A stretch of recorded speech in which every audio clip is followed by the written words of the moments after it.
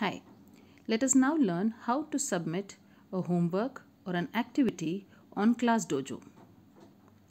Let's go to the ClassDojo app. Click on the app. Now, when you open this window, on the top you will see a profile button. Click on that drop down arrow. You will be able to see both your parent account and the child's name. Click on the child's name. Only if you click on the child's name will you be able to see the to-do list. Now when you open it up, you will be able to see the child's grade.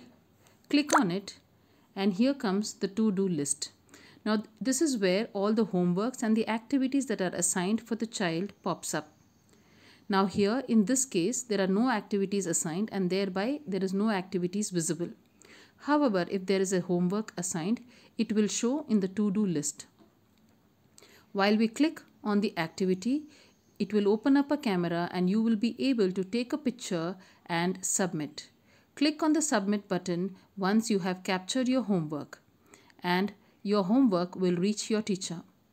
The teacher will then review your homework and return it as draft if it requires any further changes, or will approve it if your homework is correct. You will also be able to get points from your teachers and your points will be visible to you on the top. So this is how you submit your homework on ClassDojo.